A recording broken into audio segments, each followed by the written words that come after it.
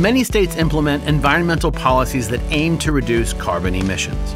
The Renewable Portfolio Standards, or RPSs, are one of these policies. It requires private electric companies to purchase a defined amount of electricity from specified renewable sources, like solar and wind. Sounds like a step in the right direction towards a greener world for all, right? Well, it would be if the sun were always shining and the wind were always blowing. But when it isn't sunny or windy, natural gas and coal power are needed to pick up the slack, which means that the intended outcome of drastically lowering carbon emissions isn't really achieved by these RPSs after all. But there's an alternative.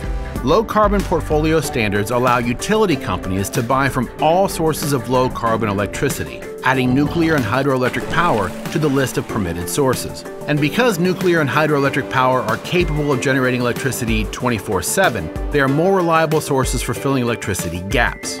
Not only that, but carbon emissions will be reduced since coal and natural gas won't be as needed to make up the difference. Another added benefit of this expanded list of available power sources is that by giving utilities more choices, they end up saving money, which inevitably lowers costs for the consumers. A win for your pocket and a win for the environment.